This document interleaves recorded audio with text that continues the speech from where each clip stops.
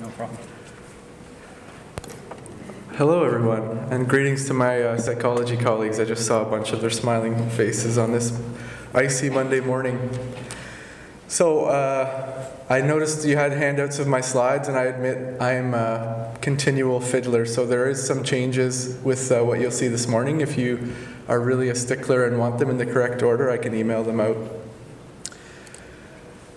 So I have no conflicts to declare. So neurocognitive adaptability, I think the simplest explanation to sum up what neurocognitive adaptability is using a little logic phrase like this. Do you remember these logic questions from your entrance exams? Neurocognitive adaptability is to within persons as species adaptability is to between persons. And that's really what adaptability is all about. It takes over where natural selection leaves off. So neurocognitive adaptability optimizes individuals in their own lifetimes by extracting information from the world and using it to make local improvements on me. Or as John Horn said, it's a growth of new and better ways of thinking. And we really developed, through natural selection, we developed these variable mechanisms. These unpredictable patterns need to be adapted. So we have an incomplete design that we're born with as a newborn child, and we have mechanisms to tune ourselves to the circumstances in which we're born.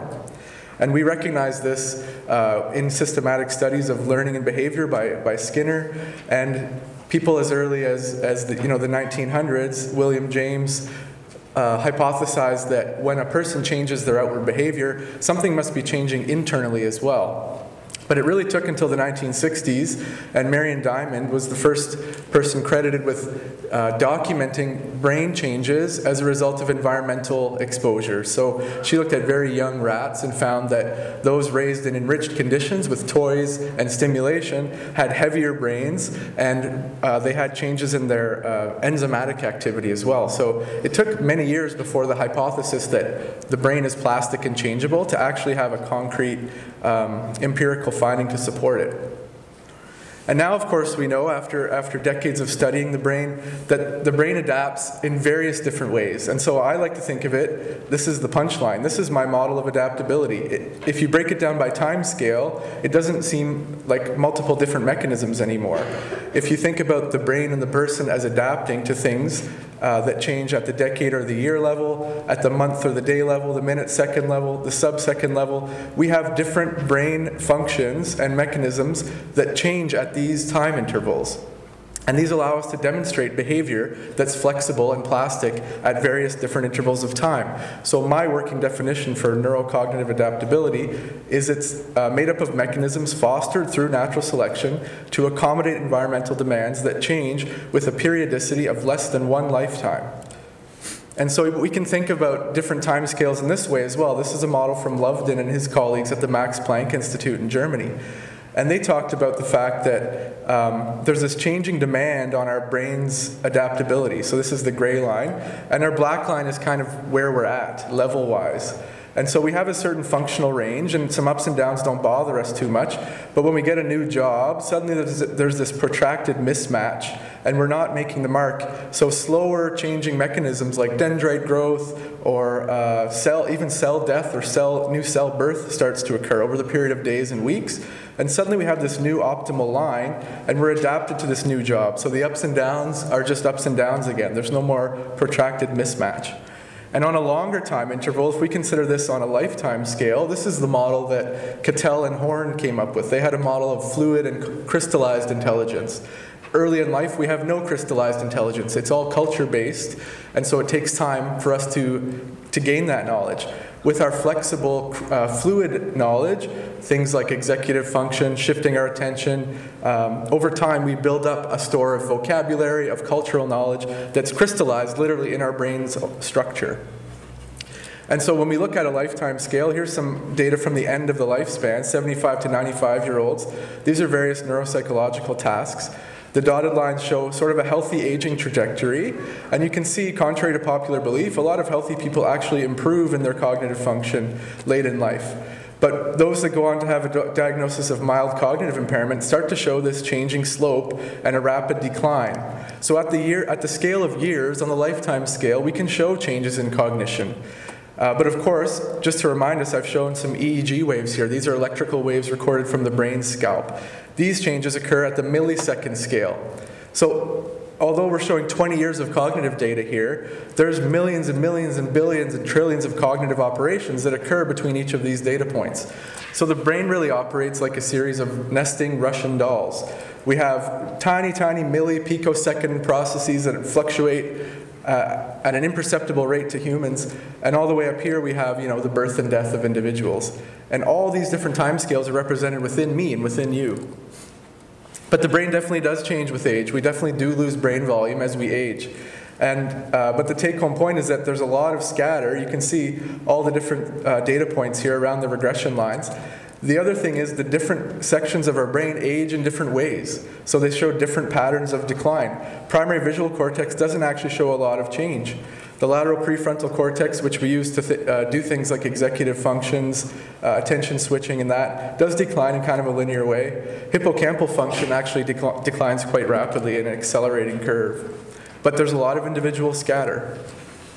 Similarly, we can measure changes in cognitive function over time. Again, this is really nice longitudinal data from the Seattle longitudinal study, and they're showing all these different cognitive domains age in their own ways. And so it looks a little bit like a mishmash, but I'll draw your attention just to the two ends of the lifespan. So in psychology, we're really good at developing new tests, and we often develop them using free or very cheap volunteers that are everywhere, and they happen to be called undergraduate students. And so we get very excited about these new tests that tend to measure things like perceptual speed, flexibility, reasoning. These are the strengths of the 25-year-old. There are weaknesses in an older person. So speed is not the strength of an 80-year-old. But look at what's the weakness. The weakest point of a 25-year-old is verbal ability. What's the strength of the 80-year-old? Oh, verbal ability. So is it really that different? Or is it really worse or better? Is it a difference, right? Different skill sets. So fluid ability, crystallized ability. And at some point, there's some shift in the ordering of cognitive processes, if you will. So aging is sort of like an adaptive process in that we use our flexibility to adapt crystallized, cultural, reliable knowledge. But it also represents a loss of adaptability. So we adapt with age, but we lose the ability to adapt. We become better adapted, but less able to adapt. Now you might be wondering what this has to do with the hospital, because it sounds maybe too theoretical for you. I can assure you that adaptability is has a lot to do with how we identify problems. When people come to see us, they're often distressed. They feel like something isn't right.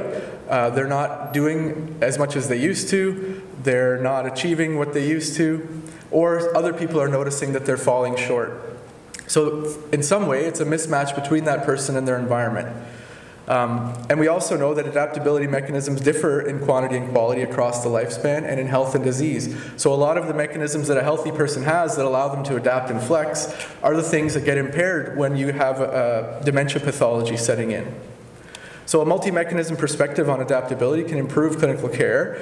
We can consider things like which mechanisms are preserved and lost, and those might describe our diagnoses. We can also consider which mechanisms can be fostered, which can highlight certain treatment opportunities. So to sum up where we've been so far, adaptability accommodates environmental demands that change with periodicities of less than a lifetime. Aging is an expected change over time in the blend of neurocognitive strengths and weaknesses, and this biology is shaped by the environment from day one. Now, dementia is a syndrome of impairment beyond normal aging that leads to functional impairment. And functional impairment is what? A failure to meet the demands of the environment, right? So we can prevent functional impairment by changing the environment, or we can prevent functional impairment by changing the individual. But the sad truth is that by the time we've diagnosed someone with dementia, it's too late. The brain has changed too much, and the person has declined to the point where they're not able to care for themselves. That is the definition of dementia. So hence all the interest in preventative treatments of dementia. But when someone has dementia, it's too late to prevent dementia, as silly as it sounds to say that out loud. luckily, we have new models emerging. So up until very recently, we had this model that Alzheimer's disease or various dementias start with clinical symptoms. So there's these brain changes that nobody can detect that must precede the cognitive symptoms when the person sort of comes to the clinic. And then there's very little we can do before the dementia diagnosis occurs, the functional impairment arises. Well, now we know that there are brain changes that we can detect. So we can start prevention even before we detect changes in brain, and certainly once we detect a sign of dementia, we can start secondary prevention efforts that are targeted to that particular dementia. So I'll be talking a little bit about the more primary prevention stuff later, the stuff we can all do to prevent us from getting to that stage. So here's my sort of working premise, getting into the meat of things. Losses in ecological adaptability, my ability to adapt in my daily life, is preceded by a loss in my brain's ability to adapt, and my brain shows up as a neural and a cognitive thing, depending on how I look at it. But those changes in my brain and my thinking precede the changes in my day-to-day function, and that is not a point to debate. There are some barriers to detecting very early dementia, though, and very early pathological aging. That is, between-person variability is extreme, driven by genetics, education, and other things. There's a very wide range in what's normal and what's pathological. It really depends on who you are and what you've been through and where you're from.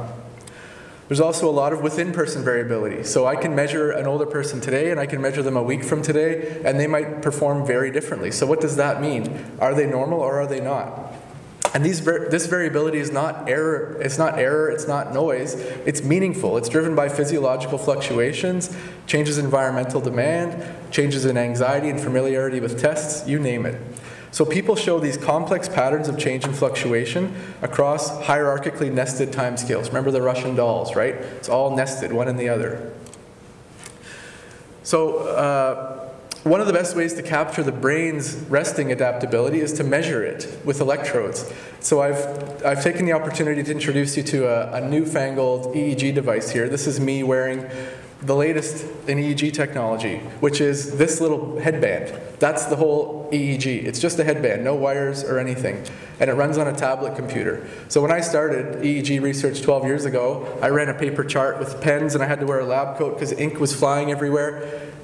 So things have changed drastically. So the data I'm going to show today wasn't done using this mobile system, but this is just to highlight the fact that the real barrier to collecting something like EEG data in a visit is a matter of $200 or $300 to buy one of these headbands and 2 or 3 minutes of the person sitting with their eyes closed to record their resting brain activity. Oops.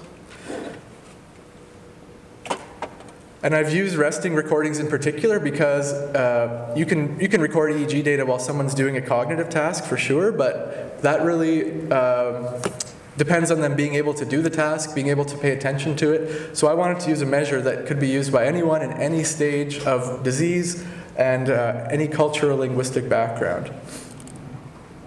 And the best way to extract adaptability data from the EEG is this measure called entropy. So here's kind of an example EEG wave. It's super noisy, and then a nice smooth sine wave. So this wave here has a lot more entropy, irregularity, complexity, dissimilarity, variability. The brain has a lot of variability in it. It's not a nice smooth wave. And this algorithm works through pattern recognition, which we don't need to spend much time on today. But one key thing to know is that we can take an EEG signal and do what's called coarse graining to it. So we can extract multiple time scales from one EEG wave. So first we take the raw wave, which is our scale 1. Then we average together every second adjacent data point to get scale factor 2. Then every third data point for 3, all the way up to 10, 20, 30 data points. So you can see the line gets smoother and smoother and smoother and less complex. So this tells us that there's different types of information embedded in the brain's activity at different time scales. And we can look at these all simultaneously. So right here at the bottom, here's an EEG wave, and here's the multiple scale entropy curve. So this is time scale, and this is the amount of entropy. So you can see at very brief time scales, very fast fluctuations of brain, there's not a lot of entropy, not a lot of information or data there. But as we get to longer intervals, a few milliseconds, 10, 20, 30 milliseconds, there's a lot more information content in the brain. And you can see when we look at different types of noise and signals in nature, all of them show this decreasing entropy with time scale. The EEG, the brain, is the only structure in nature that shows increasing entropy at longer time scales, because the brain remembers. The brain has memory of a millisecond, memory of a second, memory of a day, a year, a month. The brain has self-similar repeating patterns. It's not noise like white noise. You can see it has a very different profile. When we look at multi-scale EEG entropy across the lifespan, so here's some data from 8-year-olds all the way up to adults, you can see here's the entropy across time scale for the youngest group, and it gets higher and higher and higher and higher across age. So as our brain goes from a pile of goo, and I go from a pile of goo to a walking, talking, functional human, my brain becomes more complex and it contains more information. Now, this trend continues, you might be surprised to know. The trend in increasing entropy across the lifespan into adulthood continues from young, middle, to older adulthood. So my brain's entropy increases as I age, full stop. When we look at dementia now, here we have normal people and people with MCI. Dementia actually leads to this reduction in brain entropy.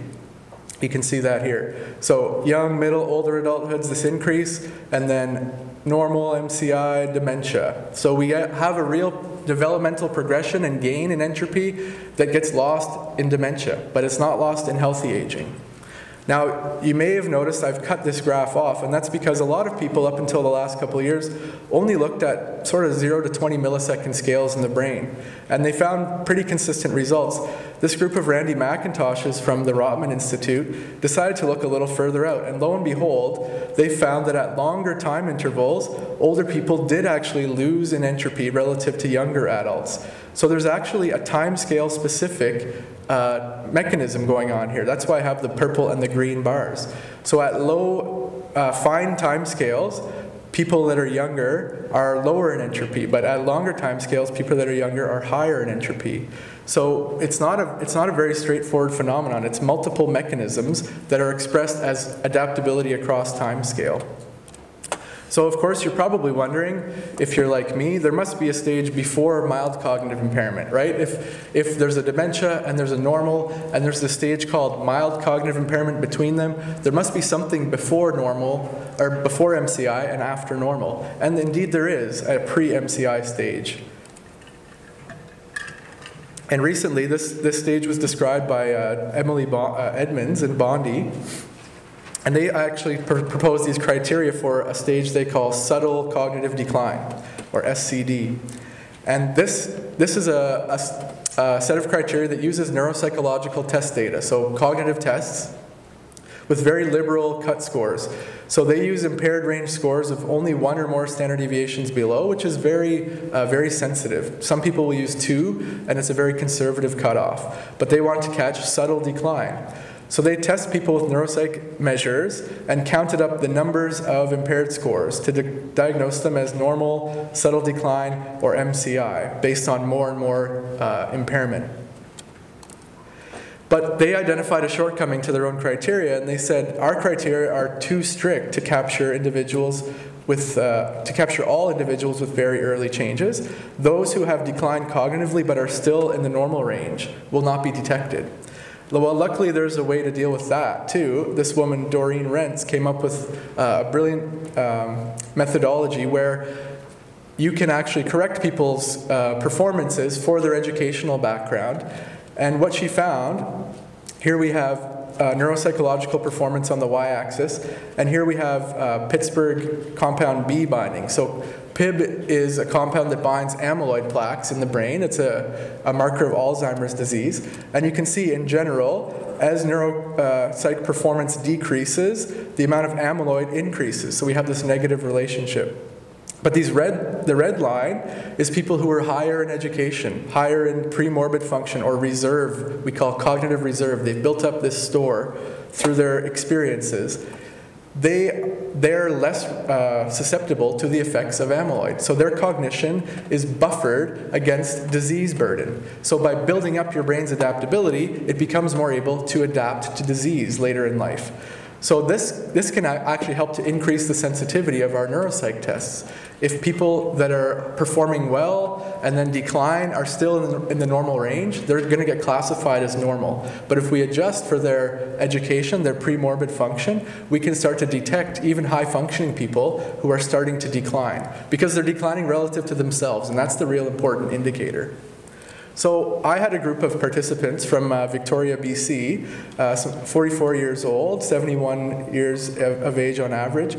These were not normal people. These are Victoria older adults. And if you've ever been to Victoria, BC, you'll know that it's kind of like the retirement mecca of Canada. So my 70-year-olds biked into the lab every day and probably were in better shape than me often. And you can see their average education was 17 years. So that means the average participant in my study had 12 years of high school, plus 4 years of university, plus another year and a half. So they had more than a bachelor's degree on average. A lot of them had PhDs, a lot of them were former faculty. So these are not the typical older adults. An estimate of their premorbid function, which is a very crude estimate of their IQ, the top, using an irregular word reading score, their average was 118, which is more than a standard deviation above normal. So this is not a normal sample, but it is a great sample to apply Doreen Rentz's education correction. These are the people that Bondi and Edmonds were talking about that wouldn't be captured by their criteria.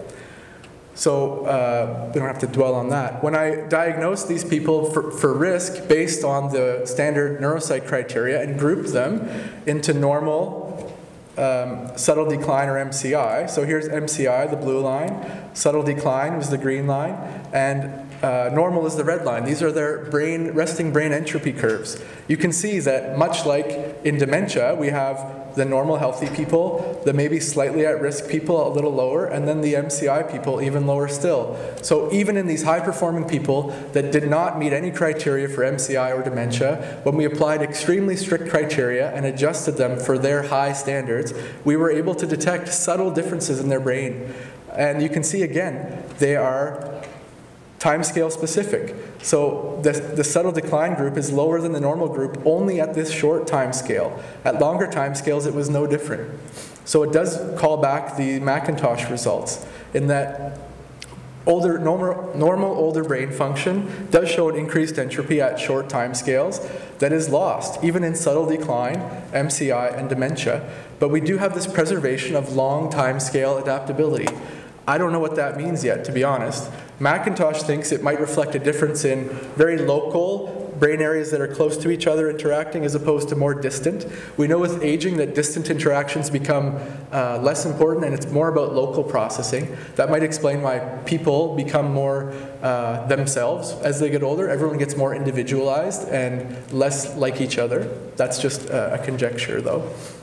But what we do know is that adjusting people's cognition for their own reserve, their own premorbid, their own education level, can increase the sensitivity to detecting early declines, especially among high-functioning people. And now we know that that relationship of EEG entropy holds even in the very subtly impaired groups of people. So that's at the very, very rapid time scale, the millisecond time scale. I'm just recalling our table of time scales here. Any questions so far? Is anyone totally lost? I know it's Monday morning and it's an ice storm, but I thought you could all handle this.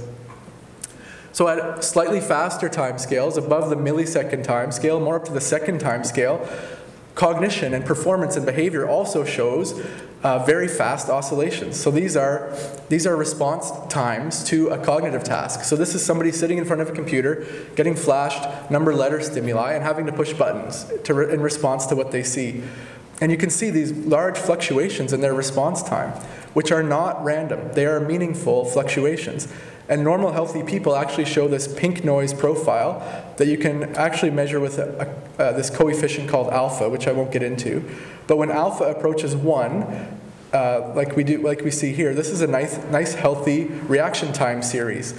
When people around, family members and friends that know an individual start to rate their cognition as declining, their behavior starts to look more white noise-like, pure randomness.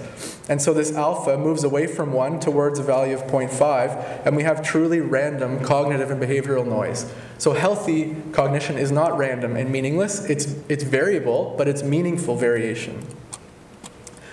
So that's at the second time scale. Jumping up to the day and week time scale, our brains and our bodies again show these remarkable abilities to adapt. So at the week and day time scale, we have this thing called retest learning, or practice effects. If you've ever learned to do anything, like a musical instrument or a new routine, and saw yourself go from unable to do it, to faking it, to not thinking about it while you're doing it, you've learned something. And this takes days and weeks to emerge. And we know even in cognition, when we give people repeated cognitive tests, even at 6 or 7 year intervals, people show practice gains in cognitive measures. So we are very good at learning. And this is a very basic form of neuroplasticity, a directly observable change in brain function. And it's not a nuisance. Up until now, it's been called a nuisance. We have to correct for practice effects so we can detect true change. If I measure a person now and 2 years from now, I want to know, have they declined? But if they've learned from practice, they might actually look like they've improved. So I have to control that practice effect to detect my decline. But practice effects are more than just a nuisance that we need to control for. They're actually an adaptability metric.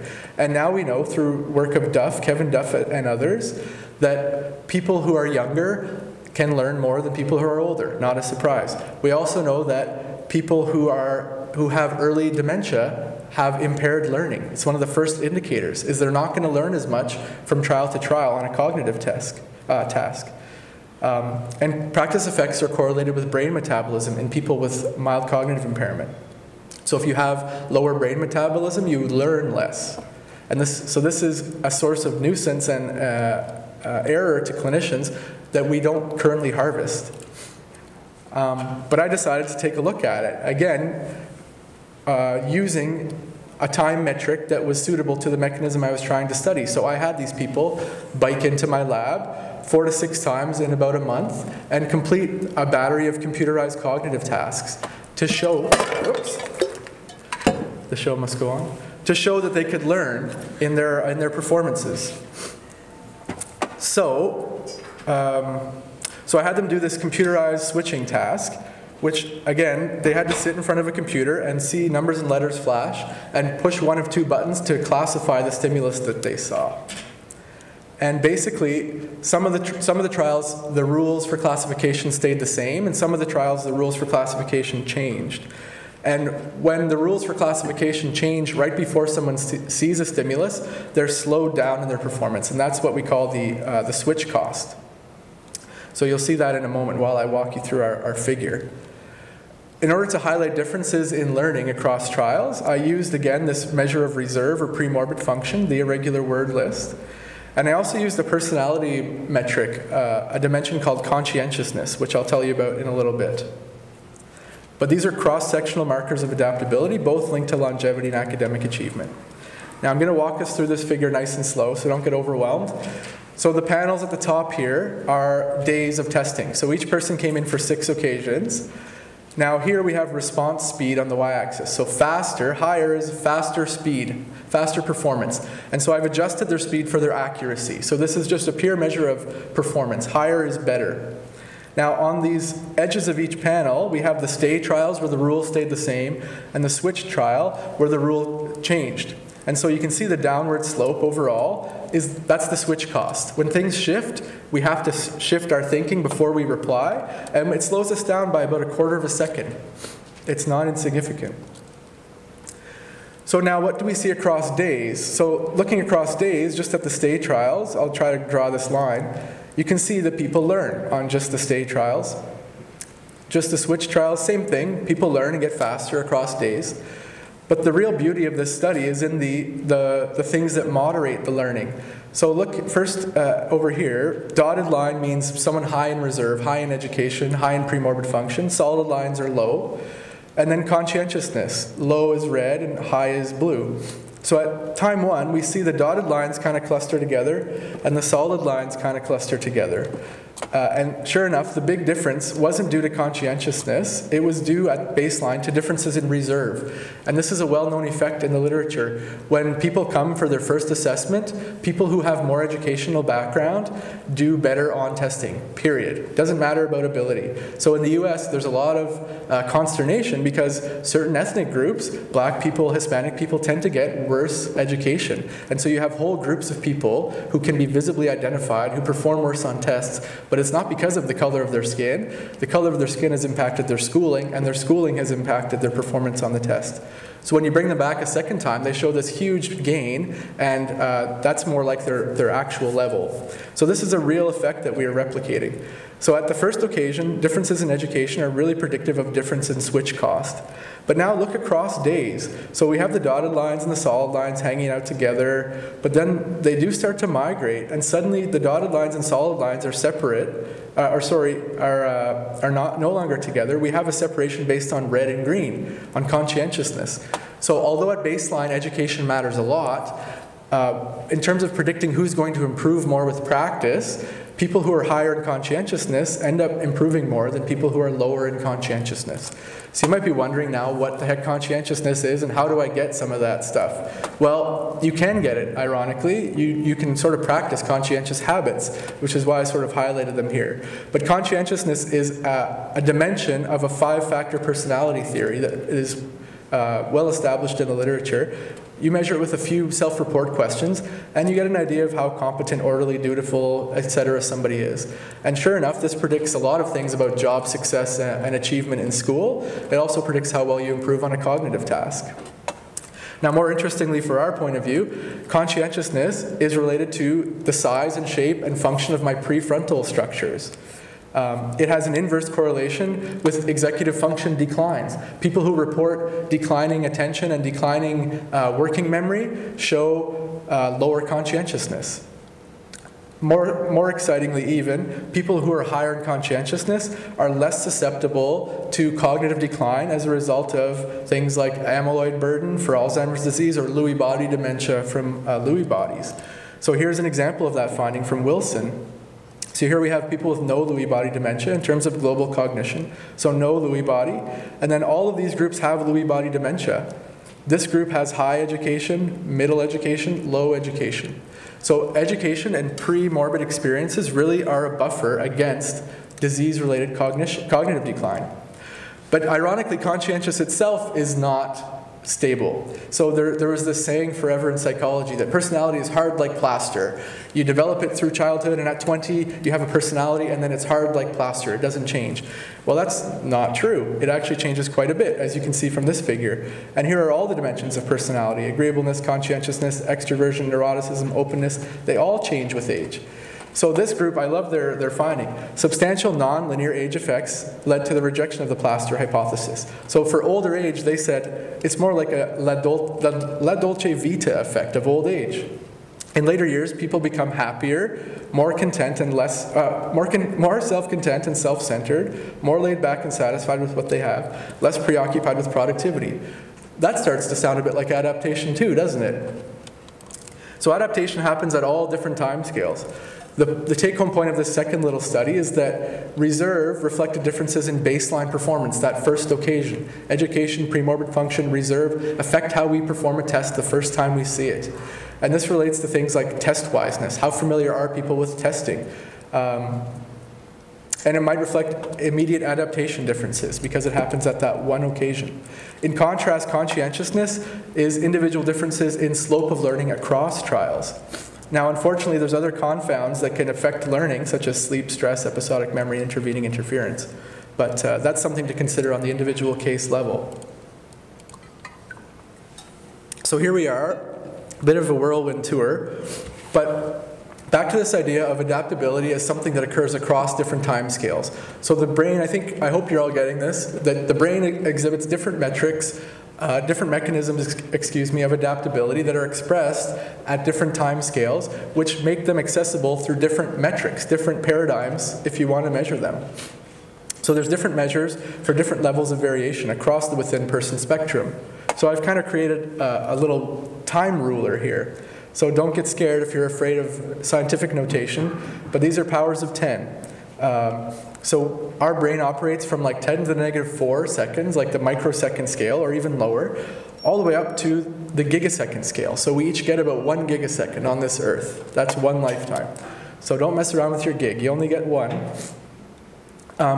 But again, all of these physiological changes are expressed at different time scales. And all of these behavioral changes are expressed at different time scales. And we use different measures to access those.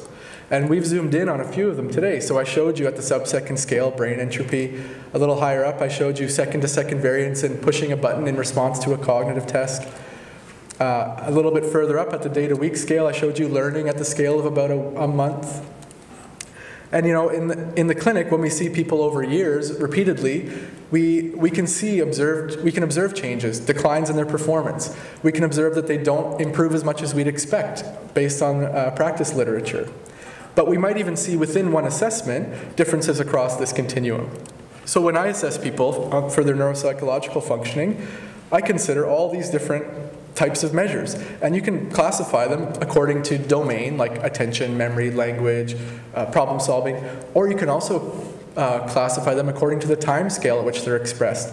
So when I'm looking at someone's rhythmic tapping and how coordinated they are, I'm looking at regulating their output at less than a second. When I'm looking at how well they can think and quickly respond in a controlled way, it's about a second. We have sensory impressions that last for a few seconds that we can use to make decisions, and then they fade away.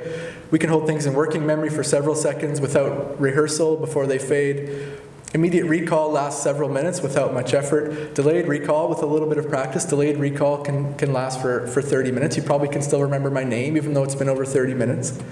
We don't do a great job at this immediate, intermediate, and long delay recall because people are only in the clinic for one day. We don't get to see them after a sleep or two, after repeated practice. You need sleep for certain of these mechanisms to work, like memory consolidation takes sleep to occur. But we do even assess things like vocabulary, information, cultural knowledge, and that stuff is built up over years and decades. So I think we do an okay job. I think computerized assessments could fill this gap quite nicely.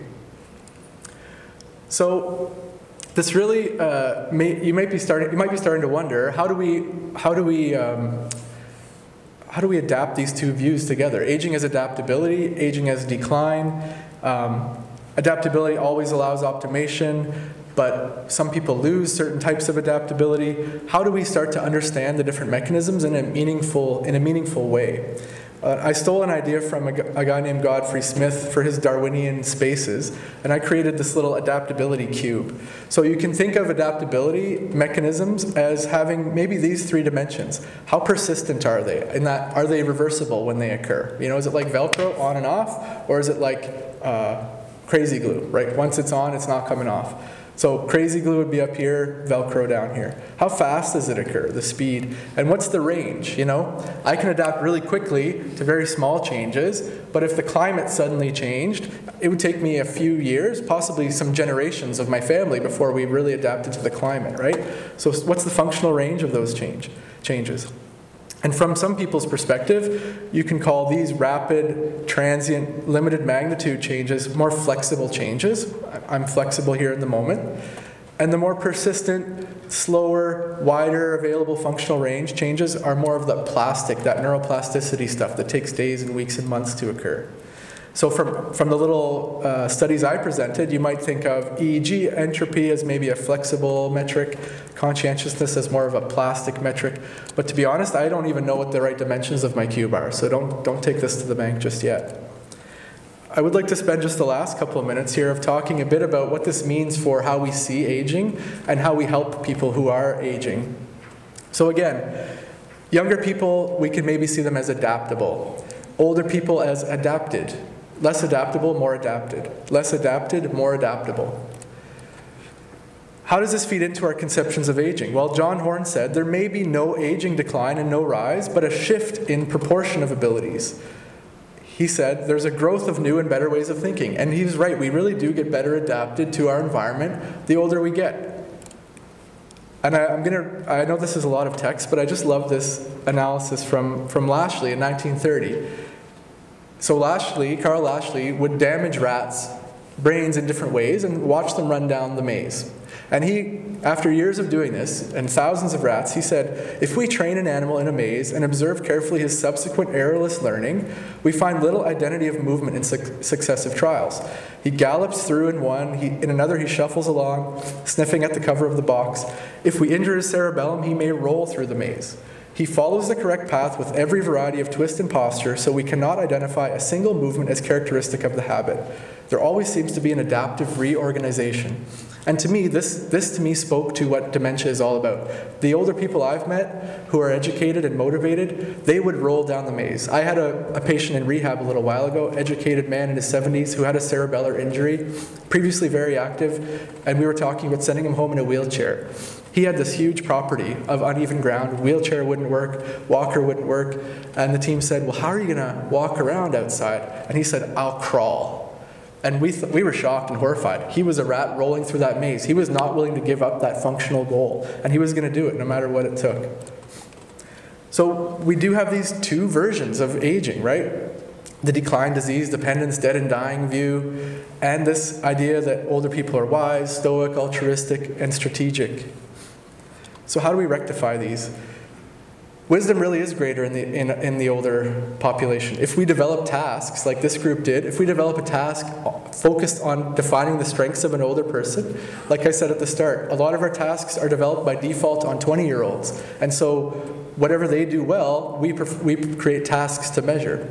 When this group looked at a group of older people, they designed a wisdom task and found that, lo and behold, older people were wiser than young people.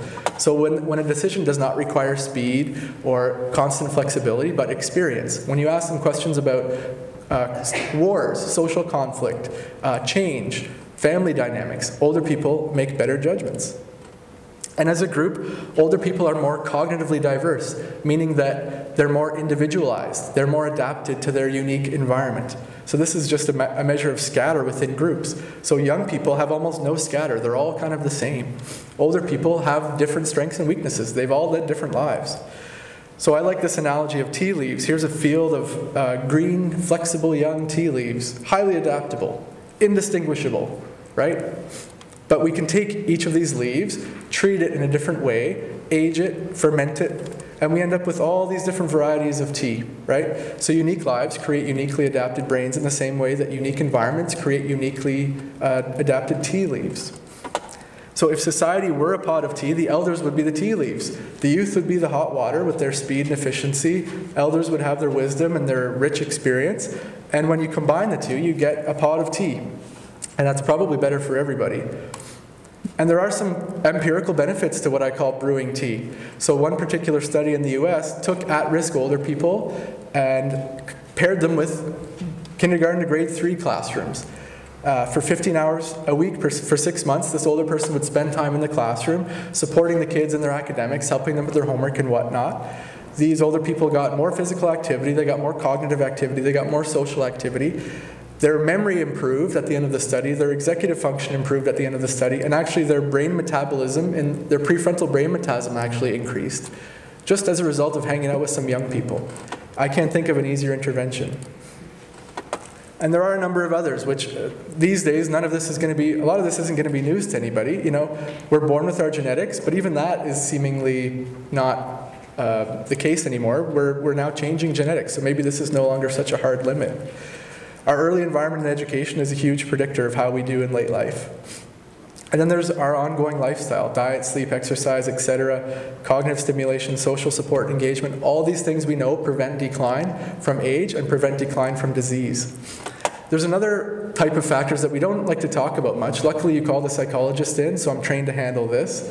Things like, what happens when I make an error? You know, I get an email from the government saying that I'm almost ready to retire, and that morning I forget my car keys. What might I think? Oh, here we go, right? That phrase, senior moment, or whatever pops in. That phrase, senior moment, really hides a deep-seated fear and anxiety that we all have. The more educated we are, really, the more susceptible we are to self-diagnosing. You know, we all make cognitive slip-ups, but when I say senior moment, I'm saying to myself, I hope I don't have Alzheimer's disease. So that's really not a helpful thing to say to ourselves. In fact, by thinking that, we make our attentional lapses that we all have, we make them more salient, we make them more noticeable. And when they're more noticeable, they draw our attention, we get upset and we have a reaction to them, which feeds into this distraction. So you get into this loop. Every time you make an attentional lapse and react to it, it becomes a loop. And we know from some studies in Europe that people higher in education, here's the high reserve and the low reserve group over time, when the first little blip of cognitive change happens, people low in reserve don't really show any difference. People higher in reserve, when they have a little blip of cognitive decline, suddenly they get depressed, they get anxious, they get fearful, they start reporting cognitive symptoms, and it leads to a sort of a spiral for a lot of people if you're susceptible to mood problems. So some studies I was involved with a couple of years ago, and then we'll wrap up, looked at moderating some of these existential emotional factors through mindfulness training. And what we found was, compared to a psychoeducation group, a group where people were learning about aging and learning strategies, adding mindfulness, relaxation and attention control, and reducing self-judgment, we actually increased people's brain volume, believe it or not. We improved their attention through this attentional component called P3, improved their monitoring of their cognition through another EEG component called the ERN, which I don't have time to get into. We reduced their anxiety about aging. We reduced their cognitive self-judgments. Both interventions, the mindfulness and the education, reduced cognitive complaints and increased self-efficacy in cognition, meaning people felt like they knew how to manage any memory issue that they might have.